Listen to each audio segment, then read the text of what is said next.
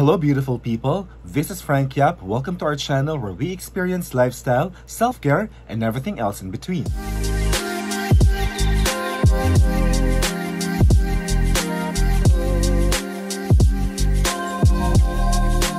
So the last time I shared with you my skincare regimen, and on that vlog I mentioned that I had mild acne, and that is indeed true.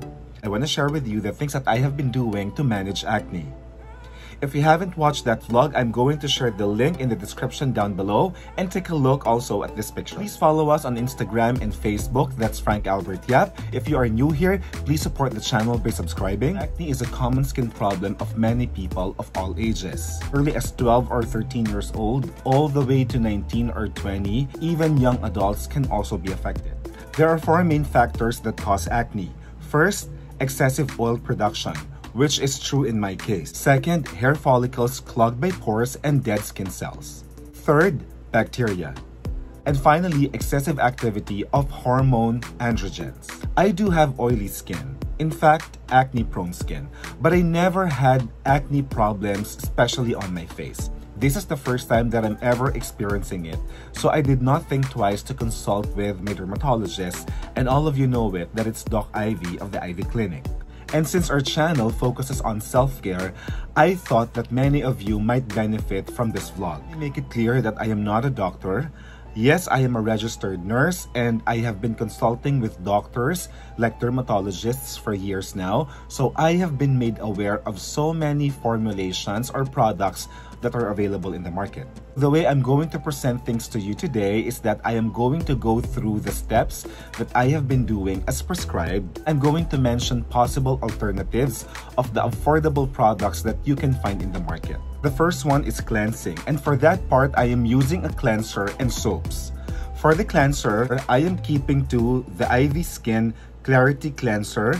This is how the bottle looks like. And the main ingredient of this is indeed AHA or alpha hydroxy acid. There are also many other products in the market that have the same ingredient. Possible alternatives are Lux Organics AHA BHA Cleanser. You also have CosRX Salicylic Acid Daily Gentle Cleanser. You can find that on Shopee or Lazada, I think. Next, I have been using their AHA BHA Toner, so I know that the product is very effective. Another option for you is to use their Good Morning Cleanser. Never go wrong with also using Cetaphil Gentle Cleanser. But if you want a product of Cetaphil that's specifically for oily skin, you have Cetaphil Oil Skin Cleanser. That's a little pricey. Well, let's go to the soap. I have been using Ivy Clinic Skin, of course, Acne Soap 1. This is an anti-acne soap bar. There is also another brand that I have been using, which I cannot share with you as yet because it's also coming from legit resellers or doctors. To name a few, you have Defensil Anti-Pimple Soap. It also has a small box, guys. I remember using that before. You have Acne Aid. Any zinc oxide or sulfur soap will also do. Or the most common Dr. Kaufman, which is widely available in the market. So the cleanser, people, obviously are being used both in the morning and in the evening, so that's twice a day. For the anti-acne soap bar, what I do right now is just to apply it on concerned areas of my face. That's more economical. So you just have to apply it, form a lather, and then apply, and then wait for 1 to 2 minutes, and then you rinse it off. If you have breakouts, let's say on the neck part, then you can also use it there. Your first time to use the product, it may be better for you to test it first, so maybe you can start with once a day, preferably morning. Another good alternative is, let's say, a cleanser or a bar soap that has benzoyl peroxide. You can only think of one brand for that, and that is Panoxyl. I managed to use it before. After cleansing, let's go to the second step, and that is applying, let's say, any cream or gel that you have for it. Right now, I am using both gel form and cream. One that I have here is Adapalene or Differin. It's an anti-acne gel, 0.1%, and this is how the tube looks like. Now peeps, this one is available over the counter. You can even buy this online, Shopee or Lazada. Just be careful and make sure that you are getting a legit brand. This product is very effective, so I cannot think of any alternative to this. Many doctors in the States agree that this is one of the most effective OTC drugs for acne. Right now, I only apply it in the evening. And I know of some people who have used the product who also did the same. They only use it once a day in the evening. If you are a first timer, then I suggest that you also do the same. But if you ask me if it's possible to use it twice a day, it is possible. Another cream that I am using is this Acne Care Cream with GT Peptide 10, and this is how the bottle looks like. I am afraid, people, that this is not readily available in the market. This is an exclusive brand in the United Kingdom, and this is a little pricey. So I do not recommend that you buy it here in Manila because I am not sure, guys, if there will be a legit item that you can get out there. You can only get this from doctors. I use this once a day, nighttime. Dapiline is MWF and Sunday. Acne Care is TTHS. Before I apply Differin and Acne Care, I will need to use first clindamycin phosphate for acne. Now this one, guys, is antibacterial, so it's very important that you are guided by a doctor for this. What are the possible alternatives then? So the Differin gel also has its cream form. In fact, I know that there's also cleanser available for it. Let's go to the next step, and that is using spot corrector. This one, I have Ultra Spot Corrector. This is in a small bottle. Now, there are many alternatives to this one in the market. The main ingredient of this is salicylic acid.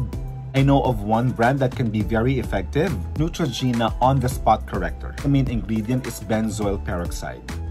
Right now, I only use a spot corrector in the evening, and of course, you only apply it on the pimple itself. I'm also using an acne gel that's coming from a dermatologist, which I cannot share with you as yet. Sorry about that. But this one I use at daytime. It's also serving as a spot corrector, so you just apply it on the pimple itself. Now, the very last one, guys, that you want to consider is using a sunscreen. You have to remember that there are many anti-acne products that will make your skin sensitive to UV rays. AHA is an example. So I'm using a sunscreen gel, also from a dermatologist. There are many alternatives available in the market. In my vlog about my skincare routine, I shared with you that I was a user of Biore sunscreen.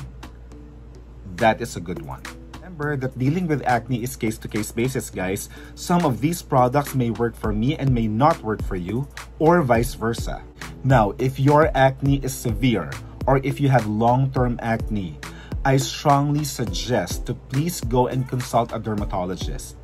You don't need to spend a wealth to be able to get good consultation and effective medicines. If you're going to spend so much for products in the market long time, then you might as well use it to consult with a doctor and get the right treatment for you. One thing that we are avoiding as a result of acne is the scarring. The marks that it leaves on the skin doesn't get resolved overnight. And that's everything that I have to share, beautiful people. If some of you are experiencing acne and you are undergoing treatments, please do comment down below and share with me if there's anything that I may have missed, and we can talk about that and learn from each other. Your feedback is a lifeline to this channel, so thank you very much for supporting us, and please do subscribe to the channel. If you enjoyed watching, please give us a thumbs up, share this video with family and friends. Thank you very much, beautiful people. You stay safe and well, and always keep living your life. Until the next time, everybody.